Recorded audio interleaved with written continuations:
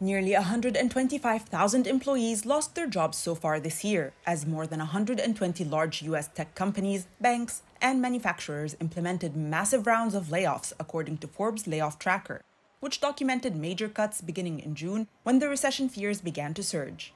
More than 91,000 U.S. employees working in the tech sector have been laid off so far this year, according to Crunchbase. Tech workers have been hit especially hard by recent layoffs, including more than 1,000 employees who were cut in August by online brokerage company Robinhood, as well as another 1,000 at Shopify in July, and 1,280 at Snap, the developer of Snapchat. Layoffs and labor reports tell us a lot about the economy, primarily because as people lose income, they limit their spending.